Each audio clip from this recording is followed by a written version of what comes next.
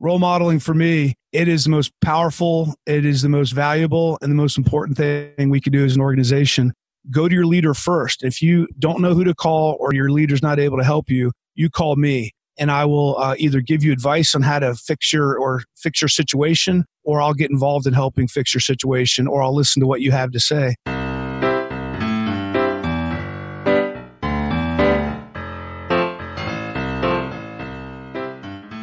This episode is brought to you in part by TSE Certified Sales Training Program.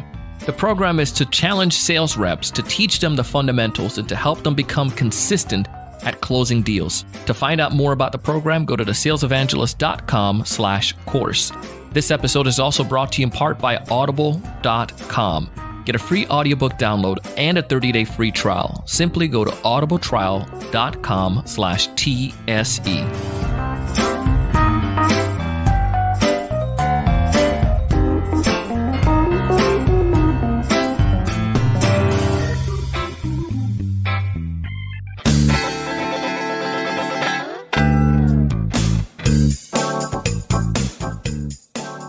Hey, everyone. Welcome to another great episode of the Sales Evangelist podcast. I'm your host, Donald Kelly,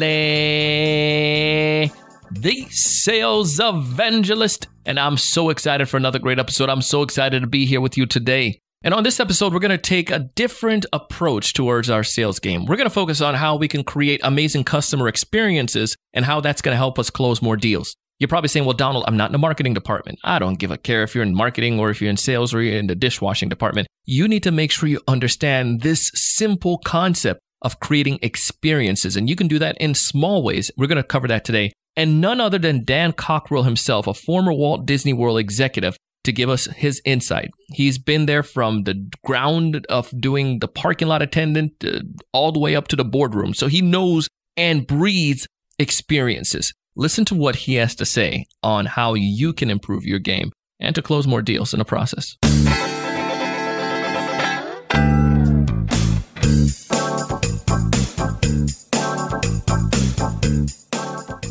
Welcome to the show, Dan. Thanks, Donald. I'm excited to be here to speak with you today. Man, I'm looking forward to having you. I know we're going to have a great discussion because this is something that I feel that many people don't necessarily think about too much, but how creating great customer experiences can help you close more deals. And coming from your past and your experience, you're all about that, right? Creating that background. So I kind of bragged about you a little bit in a teaser, but why don't you tell us a little bit more about you and what you do, Dan? Yeah, so my dad was in the hospitality industry, and so I grew up in hospitality. I went to Boston University and then ended up working at Disney World in college for a summer. And when I graduated from college, I headed back down and joined the Walt Disney Company in 1991 as a parking attendant at Epcot and stayed for 26 years. And I left last May to start my own consulting company on service and leadership and kind of sharing everything I learned in 26 years and 19 different jobs working at the Walt Disney Company. Amazing, dude. Congratulations on that. It's an awesome career. And also just like the sheer fact that you knew from ground up about almost everything about that organization because you did almost every role. Yeah, that's not an uncommon story at Disney. If you talk to most of the executives there, at least that work in operations and a lot of other areas, most of us started in frontline roles. And I think it's really important in that company that you understand what the actual customer experience is at the ground level, because as I say, that's where the magic happens. That's where people make their decisions on whether they're going to come back again. It's whether they make their decisions on whether the vacation was a great value or not. And so when you work those frontline roles, it really impresses upon you that. So when you get into more senior roles later in your career, you don't forget about where you're really it's all coming together. Love it, man. And so this is why you guys are at Disney. Let's say you guys no longer with Disney, but Disney is all about creating experiences. Can you speak to that for a little bit? And it is about that philosophy and how you guys come about that and why is that so key? Sure. It's funny. Walt Disney was way ahead of his time. And, his original thought was he was a movie guy. He made animated films and cartoons. And he came up with this idea that he wanted to create a 3D world where people could escape reality and step into the movies and create happiness together and be together as a family. And that was the original thought when he built Disneyland in 1955. And I think his original thing about business was keep it clean, be nice to people, give them a good value, and they'll keep coming back. And, it was good meat and potatoes, Midwestern values that kind of started the company. And I think we've understood that as time has gone on, we've understood the fact that people are looking for experiences. And even more than ever, I see a lot of the millennials now, and I hate to stereotype for good or bad, but a lot of it is true. My son is a millennial and he looks for experiences. He's not looking for a big house. And there's a lot of things he and his girlfriend aren't looking to buy. They want to get experiences because, as I've seen, and I think our guests see at Walt Disney World, when you buy objects, they're really exciting to get, but they lose value over time. Experiences gain value over time. The stories you tell later. And if at Disney, if we can make those emotional connections with people and have a great product and service to offer them simultaneously, it is just it's a business model that can't fail. And we just keep honing in on that. What kind of experience can we create for you? We talk about it every single day. I was in a meeting one time and I met a guy from Amtrak and we were talking about culture.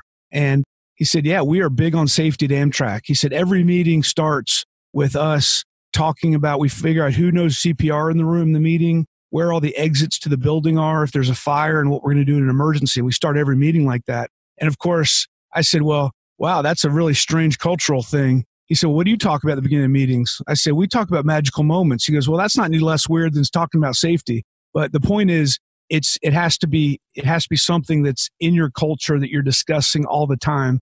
And that's what we do at Disney. Every day we're telling stories about cast members who created experience for guests. We make them heroes. We share those stories so other people can learn how to do it. And that's, I'd say, when people say, what's the secret to Disney's success? I think creating experiences is really why the parks are so popular. That's so true. And I can tell you, we just had a friend, Stephen Hart, and he's been a past guest on a podcast. He took his family. He was down at Podcast Movement a couple of weeks ago. So then they decided to wrap their family trip around that. So his wife and kids came down end of the week and they had a Disney experience. So then he went ahead and shared some of the pictures, and he shared a picture of his son fighting Darth Vader, with the lightsaber. And dude was just like so in love. And the pictures, it was just like, it brought us into it. And like you're saying, he said in his post, I don't have it exactly, but it's something to the nature of, my son, put in his name, had an experience of his lifetime that he'll never forget. And I probably can get Stephen's permission and put that in our show notes. But it was pretty amazing that how that tied together. And that alone, that thing there, they didn't take back per se. Maybe they bought a lightsaber, but they didn't take that physical thing back, that fight. It was a picture, it was a memory, and it was an experience. So those work, and it's true. And I validate that to be 100%. So I love it, man. Mission accomplished. So now I'm a sales rep listening to this call. I'm an entrepreneur or I'm a sales leader. And I'm thinking, well, how can I get that and put it in towards my B2B sales experience? What can I do to create or formulate experiences? Any thoughts on what we can go about doing to make that happen? Yes. And it's funny. I'm going to go back to a quick story. My wife and I both worked at Disneyland Paris in the early 90s. We opened the park over there and spent 5 years over there. And at one point we decided, okay, we're going to make a change and we're going to move back to the United States. And I'd been with Disney for 5 years and I really enjoyed the company, but I really didn't have a lot of exposure to other industries. So I looked around a little bit. I sent out some resumes just to, in my mind, confirm Disney was the place to be. And at the end of the day, I really did, stay with them, obviously. But I talked to a gentleman who was in sales and he sold dining ware and silverware and to hotels. And he was a really great sales guy. And I talked to him at one point and he said, have you ever considered sales? I said, well, look, I'm an operations guy. I don't do sales. I wouldn't be good at sales. And he said, well, I always ask that question because he said, Dan, everybody's in sales. He said, you're in sales. He said, every day you are selling ideas. You're trying to get your team. You're selling them why they should be doing certain things, and you're selling them on certain behaviors. And he was absolutely right, because what I've discovered in my job is, anyone can get to about 70 or 80% of their performance just by us holding them accountable and having rules and regulations and standards and policies. The rest of that 20% is discretionary effort. And what I found out in my job in the sales role I was in operations, if I was able to tell the right stories and sell my ideas to my 12,000 cast members at Magic Kingdom, they would be willing to unlock that extra 20% of effort. So we're all in sales, and I think that connection's there. So to get back more particular to your question, we did a survey with our guests, really we do tons of research at Disney. I mean, we know how many people, the average people per boat at Pirates of the Caribbean per hour, every hour that attraction's open. We have lots of measurement. So we talk to our guests a lot, and we do roundtables, and we do focus groups, and we do surveys. And one year we pulled a group of guests together, and we said, we really want to understand what makes us different. Why do you keep coming back to Walt Disney World? What is it for you that differentiates what we do? And we expected to hear, we love the fireworks. We love your hotels. We love the cleanliness. We love your characters. We love your attractions. We love the food. I mean, there's a laundry list of reasons people want to go to Walt Disney World. But there's lots of vacation destinations, right? I mean, there's Hawaii, there's Tahiti, there's France. I mean, we're competing with every other vacation destination in the world. And so what we concluded was they told us what they wanted, but we were able to kind of tease out what they needed. And what they told us once we started really honing in by some very smart researchers, they said, we want all that, but there's really 4 things we really need. And I think this is what salespeople and people at Walt Disney World have in common. And the first thing was make me feel special. Our guests told us, when we come to Walt Disney World, we need you to make us feel special because we know the way you do your marketing and your commercials, we see the magic and we want to feel that way. And so you need to find ways to make us feel special. So whether that's making sure you have the time for Darth Vader to have a lightsaber fight with our son, or we're celebrating a birthday, or we're celebrating a life. We have people come celebrate their end of life at Walt Disney World. We need you to make us feel special.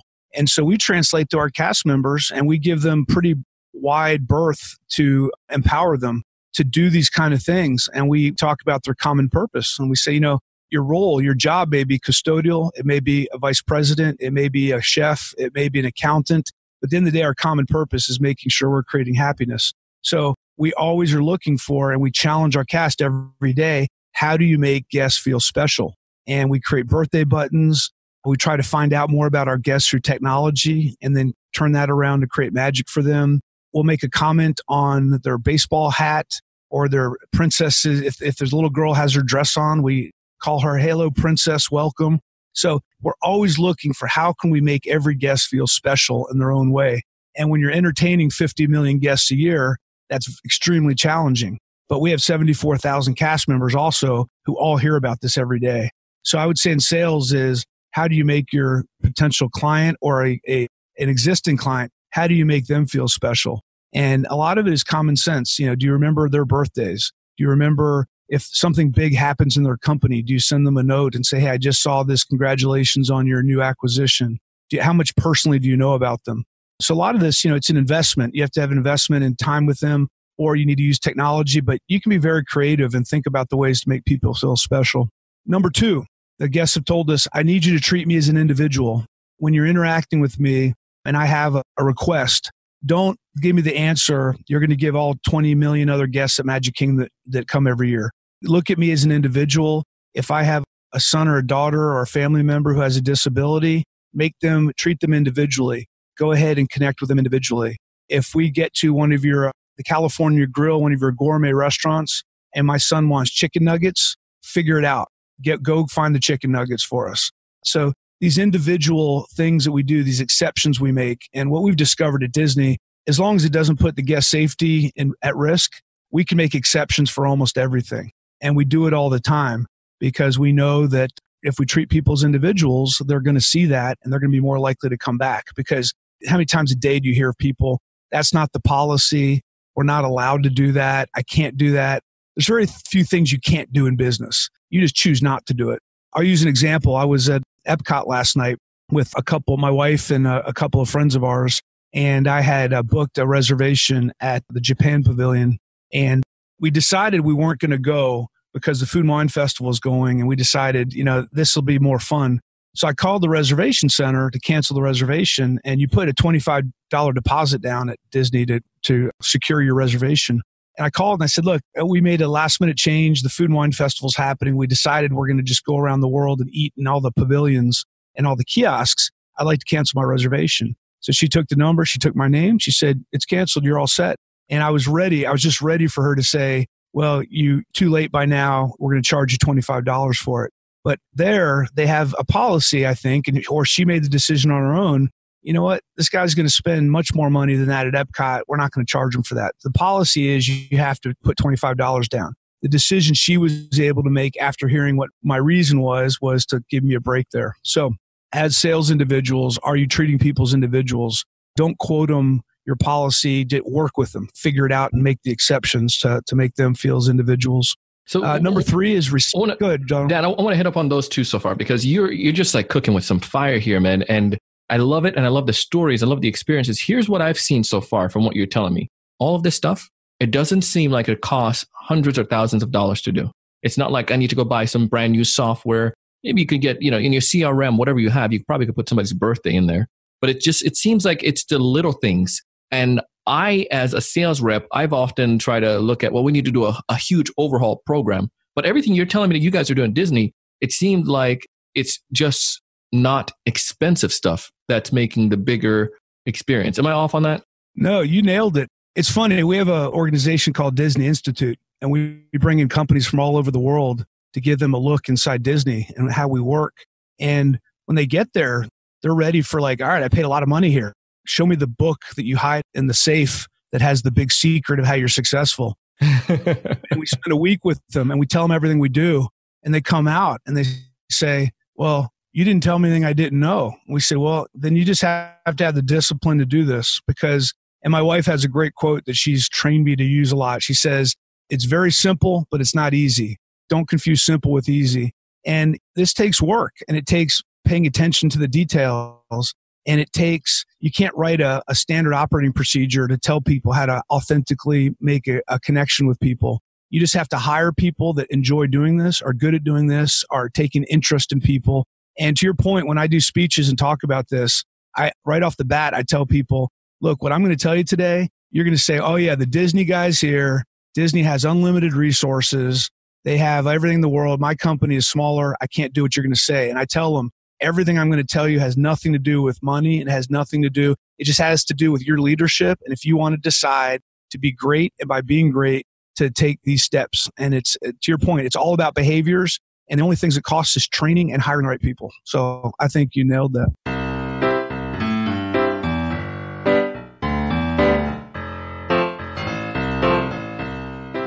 Hey, I know it's getting really good, but we're going to take a quick break. And when we get back, Dan's going to pick up where he left off and continue to outline some of the best things that you can do, the small, simple things to create amazing customer experiences. You're listening to the Sales Evangelist podcast, and I'm your host, Donald Kelly, the Sales Evangelist.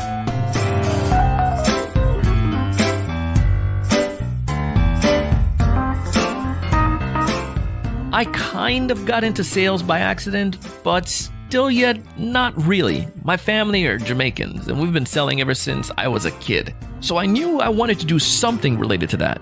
My friends, however, in college told me, you have a great personality, you should go into sales. And I did. Now, B2C selling was amazing. I made some pretty good money. But when I got into B2B selling, it was difficult. And no matter if you are an accidental seller or you want to do this since you were born, if you don't have the proper training, you're not going to succeed. So I didn't. Luckily, I got help. I had the passion, the drive. Now I knew exactly what to do, and I started to thrive. This is why I created TSE Certified Sales Training Program, because there are many of you just like me who didn't have the right training but had a desire. TSE Certified Sales Training Program will teach you all of the fundamentals you need to really thrive and to be successful as a seller. Join our group coaching program. We would love to have you.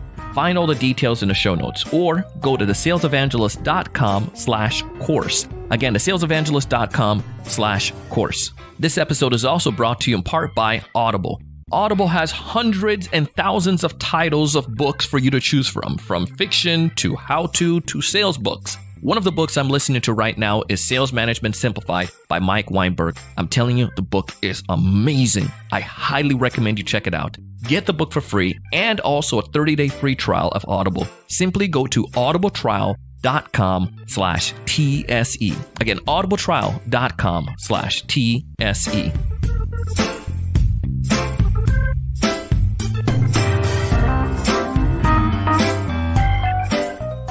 Hey, we're back, and Dan and I are going to finish up our conversation. He's going to continue to outline a few more ideas that you can do. I mean, things you can take and apply today as a sales rep to help you create amazing customer experiences and naturally close more deals.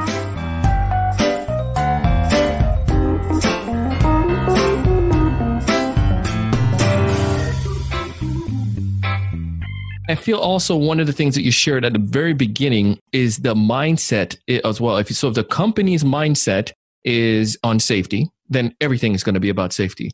And if the company's mindset is on experience, then everything's going to be about experience. And people are going to look for ways to do it. You're going to be rewarded based on experiences. So let me give you another example like I'm thinking about. And maybe you can correct me, and maybe this is something you guys do in your program, but it seems like if it's not happening at the top, it's not likely going to expand throughout the organization. Is that off? No, you could do this podcast by yourself, Donald. I think this is, you got it right. Role modeling for me, it is the most powerful, it is the most valuable, and the most important thing we could do as an organization. So to your point, when I was a vice president at Magic Kingdom, I ate almost every meal in the cafeteria with the cast members. I didn't have my entourage with me. I sat down, I chatted with them, I met new cast members, I introduced myself, I asked them how their experience was going. I spent time in the park every day, walking around, talking to cast, asking them how they were doing, seeing if I could help them. I had a confidential voicemail number, so any cast member at Magic Kingdom could call me directly. Now, I wasn't looking to solve every problem at the Magic Kingdom, but I told people, go to your leader first. If you don't know who to call or your leader's not able to help you, you call me, and I will either give you advice on how to fix your situation, or I'll get involved in helping fix your situation, or I'll listen to what you have to say. Now, once I put that promise, I had to make sure I followed through. And the first person I didn't call back, my credibility was shattered. But if I could not role model and show this to my cast members, I hardly could expect them to do it for our guests. And I like to say, people can't be what they can't see. And so they need role models. They need people that are taking that extra step.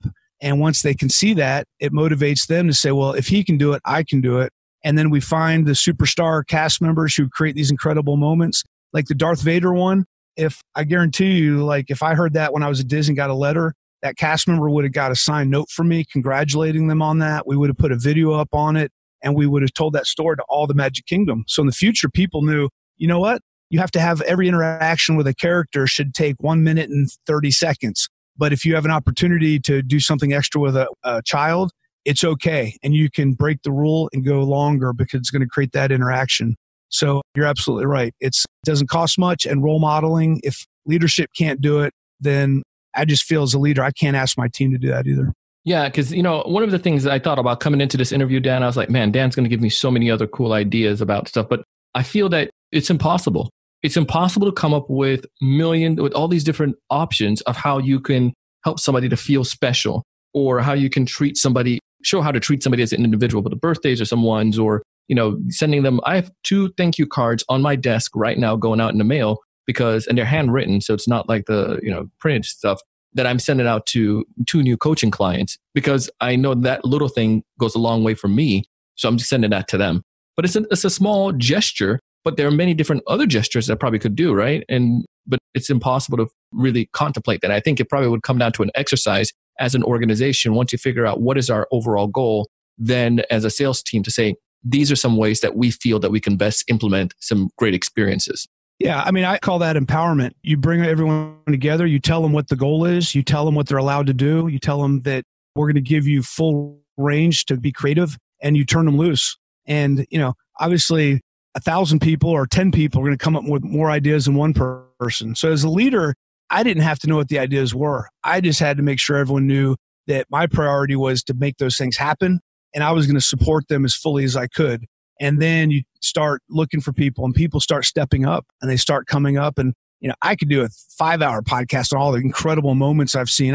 The custodial cast members, their job is to sweep the trash and empty the trash cans. That's what their job is. But somehow, if you go to Walt Disney World today, you'll run into a cast member who comes out for 10 minutes a day, and there's a bunch of them, and they'll fill up their pan with water, and they'll take their broom and they will draw a Disney character on the ground in water. In Florida, it'll stay for 10 minutes because it evaporates. But our custodial cast members are artists. We didn't come up with that. They came up with the idea that they could do something like this. And all of a sudden, you're creating these incredible moments for people. And that wasn't an executive's idea. That was just us saying, figure out a way to create magic. And even the custodial cast said, we want to get involved. And that's what's happening now. So, yeah, the ideas are endless. But as a leader, you just got to make sure you let everyone know that they have permission to go for it. What is number 3 on your list? Yeah, so number 3, another basic one is respect me.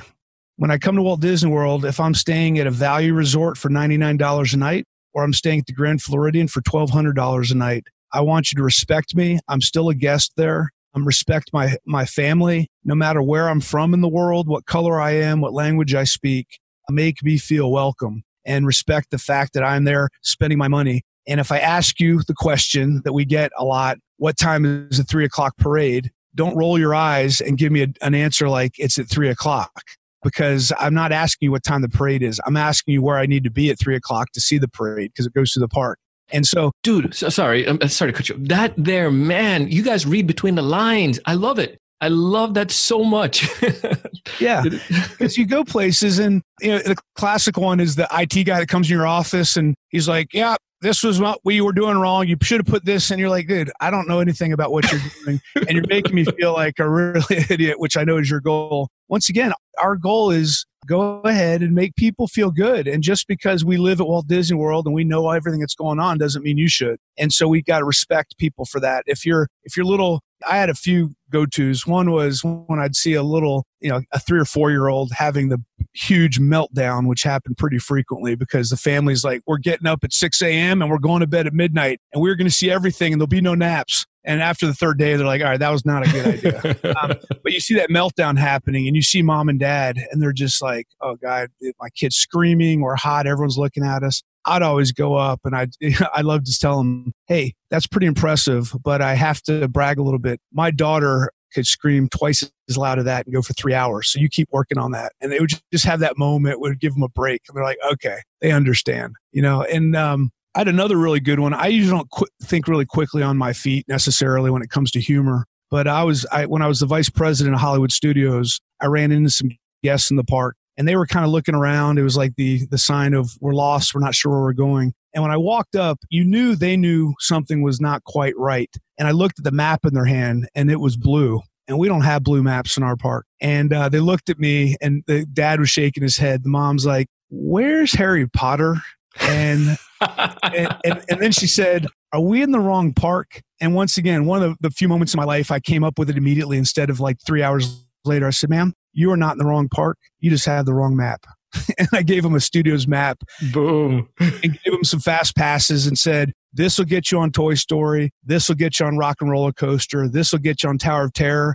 Don't go see that Harry Potter thing. You stay with us. We're going to make sure you have a great day. And we left it at that. And they laughed and they went on their way and the kids were happy and everyone was happy. So instead of me saying, no, you're in the wrong park, and of course, giving them the look of like, how could you not know that? That's not my job. My job is to make them happy. And if they think they're looking for Harry Potter, my job is to say, you're not, but you're lucky you're here today because we're going to take care of you. So that respect thing is a big deal. And, we just get very judgmental when I get caught up in operations. Why can't the guests go where we tell them to go? Why won't they read the sign? Why do they always ask where the bathroom is? We put signs everywhere. But when I go to a restaurant, I don't want to ask. I don't want to wander around the restaurant. I want someone to tell me where the restroom is and be nice about it. So anyway, there's just a basic respect level I think you have to have, and people really appreciate that. No, I agree with you to that one so much. And here's the other part to that is I feel that I've been to, where was it recently? I don't want to name names of places, but I went somewhere recently and we had an experience where it felt like the associate working at the front desk just didn't realize that they were giving a bad reputation to the company, because the idea is like, who cares? You're annoying me. It was right. It's a big department store. You can buy everything there for discount prices. Yeah. But they didn't. I have a greeter, but it doesn't always greet. But you can get great prices. Exactly. But they don't. The person didn't realize that. I didn't understand. It was we were buying. I know exactly what it was. was a circumstance where I needed to get a money order really quick. And they, somebody said, go there, you can get one really, really quick as opposed to going to the bank. So I just went there to get one, and with some issues with the money order. And the person was just like, I felt like an idiot because I don't use money order all the time. Right. And then also they gave me false information because they didn't know as well. And I just was like, this is so annoying. And my view of the organization just kind of continued to deteriorate, but you go and you have to go. And, but that person there really didn't see that her role or her conversation with me was reflective of the overall, billions of dollars that they make or people. Sure. And I'd come at that from another angle also. Even if you really don't have pride working for the organization you're with, you need to take a personal pride and be a professional. And that's what I've learned at Disney over time is when you treat people professionally, they'll act professionally. And when you raise the bar, they'll raise the level they need to be. So I would almost say what you experienced wasn't that employee's fault. It was leadership's fault. Yeah. For either hiring them in an environment they shouldn't be in, or not training them, or not giving them feedback, or not holding them accountable, or not rewarding and recognizing them, or not being present. And so once again, leaders create the environments for their people, and then their people go and operate in that environment. And I think it all starts with leadership. When I'm at the supermarket and there's one register open, I've learned over time, don't give the cashier a hard time. They're working as hard as they can and they're stuck out there. Go find the general manager or the manager and say, hey, what are you doing? Why aren't you out here? And get their attention, because they're running the breaks. They're running the organization. It's not that cashier. So to your point is it's that pride factor is pretty important. Love it, man. This interview is going so much longer because this is so good, but I want to get to that fourth point. And this is, you got me so far. So special, treat them as individual, respect. What's that last one there? All right. The next one is pretty straightforward, but once again, it's underestimated and we don't always deliver it. Be knowledgeable. Know what you're talking about. In sales, obviously, when you know your product inside out and you believe in it, and you really do believe it's going to bring value and help the person you're selling to, your client, it is a lot easier to sell because they can hear the excitement in your voice. They can see the expertise you have. And when I talk to people who know what they're talking about, by the end, I'm like, all right, just tell me how much I need to buy and what I need to buy, because just show me the way. And that's extremely important. So I think this idea is not only do you know, and I know, in sales, I know there's the benefits of the product and the features and that kind of thing. But not only do you know that, but do you know how it's really have you done a study of this company and say, look, I looked at your company and you have X whatevers. And if you brought this in, I think here's how it could help your employees. Here's how it could help your customer experience. And, be able to tell that story and not only be knowledgeable about the product itself, but be able to take the next level about how implementing it is really going to help them. So once again, at Walt Disney World, if the fireworks are at 10 o'clock and I tell you they're at 11 and you have dinner and show up at 11 and they're done, there's not much we can do about that. They've been shot for the night. So we make sure our cast members are equipped with as much information as we can give them. But more importantly, we equip them with, here's the attitude you need to have is if you do not absolutely know the right answer, you go ahead and you look it up. You find someone who knows the answer. You dial 0 and get the operator and they can tell you. And just don't give people bad information. And if you don't know, tell people you don't know. And if you find yourself saying you don't know a lot, then you need to do some training or get some more training, because that's just about, having savvy and knowing your product. And people want us to be knowledgeable. There's lots of things to do at Walt Disney World. There's lots of experiences, and people are looking for our advice a lot of times. And they just want they want to know how much something costs. They want to know where something is and what time something happens. And they need to trust that we're giving them the right information.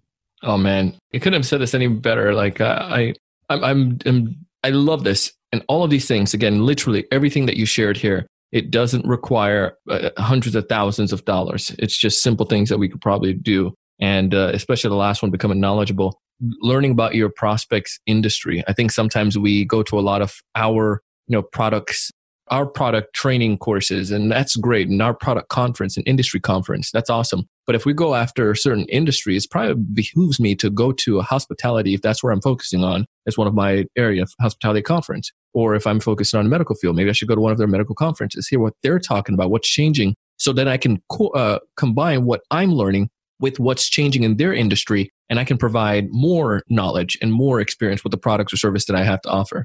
You know what I mean? Absolutely. Yeah. No, that takes you to the next level where that people can tell that you're having an authentic conversation, because whatever you're telling them didn't come out of the sales training manual. You went out and made an extra investment, and you went beyond the data, beyond what was there to find out for yourself.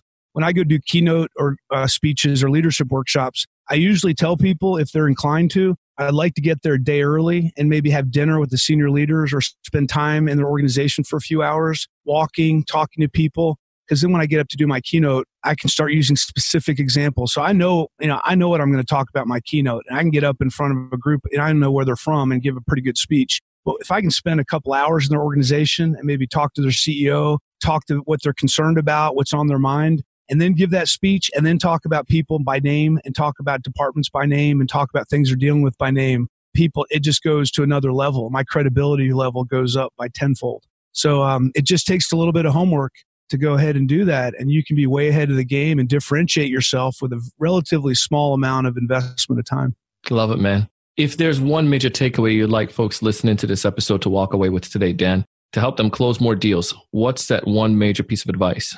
Yeah, the only thing I'd say for today, because like I said, we were scratching the surface on kind of how we operate and things, but What I would say is just pick something from today's podcast. Pick one thing and start doing it, and just change a behavior. Start doing something differently today and that you weren't doing yesterday. And that's going to be a little reminder that you can make changes, and you're going to see the impacts of those changes.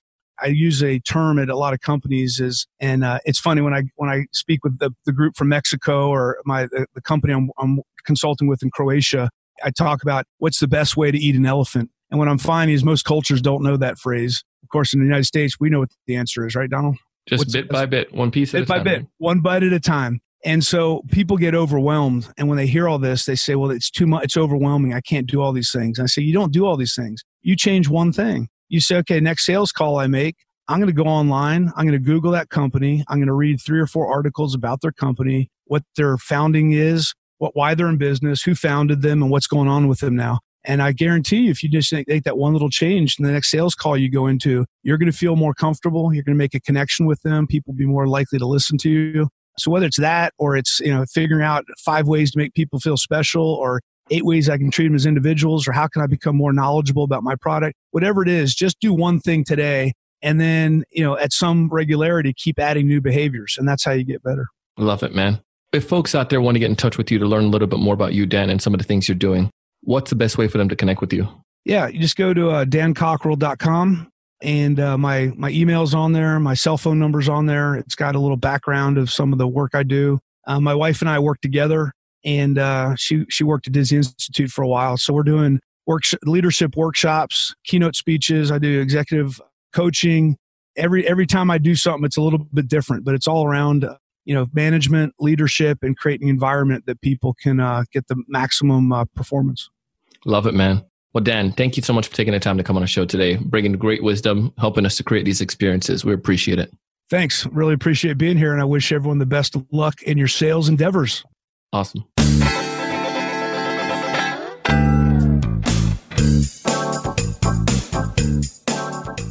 Hey, if you didn't get one idea from this episode, I don't know what's wrong with you. Maybe you've heard of stuff like this before, but you probably haven't done it. Well, what are you waiting for? Go ahead and try it. You're hearing from a guy who was a former Walt Disney World executive. He knows they create this for a living. If you're serious about closing more deals, try these things, test them out, and let me know what works and if it didn't work for you. But I would wager to say it will work for you. If you want to learn a little bit more about Dan, if you want to connect with him, see some of the cool things that he's working on, and perhaps you can invite him to come into your company and do some training, I want you to go back to the show notes, thesalesevangelist.com/the-word episode number 1195. Again, thesalesevangelist.com/the-word episode number 1195. I hope this gave you a little bit of oomph as you go and start your Monday morning. I hope it gives you some insights, some ideas that you can try and start testing out at the beginning of the week. Tell me what works. Again, go back to the show notes or connect with me on LinkedIn, Donald C. Kelly. While you're at the show notes, make sure to check out TSE Certified Sales Training Program. We would love to have you join us. You can see the experience that we offer in that program, as well as check out Audible. They have an audiobook that you could take and start listening to today. One that I absolutely love, and it's called Sales Management Simplified. Find all the details again back in the show notes. I share stuff like this because I want to help you. I bring on guests like Dan because I know they're legit. I want you guys to find more of those ideal customers, the ones that's going to pay for your services or products. I want you guys to have more meaningful conversation. I want you to be able to close more deals. But most importantly is to challenge you to go out each and every single day and do big things.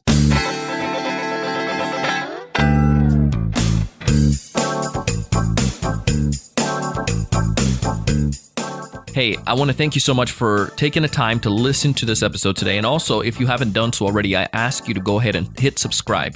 It would be an absolute honor to have you leave us a rating and review on Apple Podcasts. It goes a long way. Folks are able to come back behind you, see your testimonial, and hit subscribe because of what you share.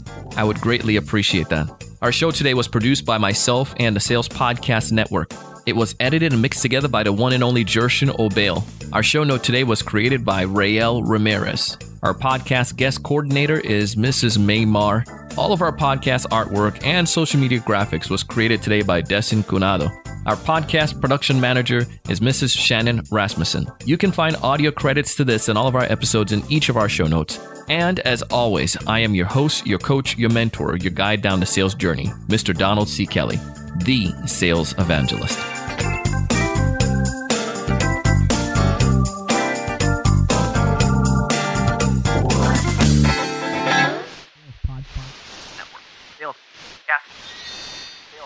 Sales Podcast Network.